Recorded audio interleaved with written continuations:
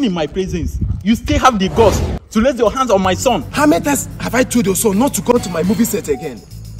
You want to be a famous actor, but you don't want to do what our manager asks of you. And what is it your manager asked of me? For me to go and sleep with my fellow man? Of course, you want to be a famous actor, but you don't want to pay the price.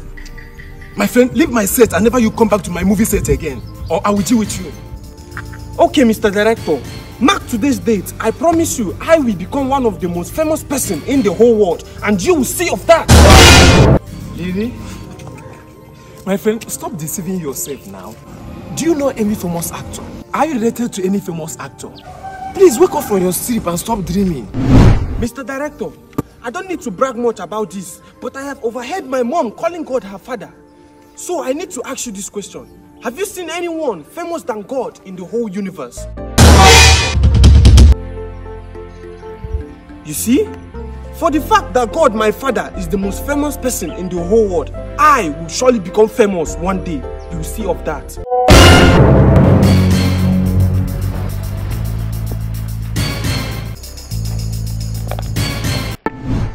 Mr. Director, what he's saying is true. I'm no longer interested in this movie set anymore. I'm done. Mr. Director, this is how you made us to do what we are not supposed to do. Just to be an actor.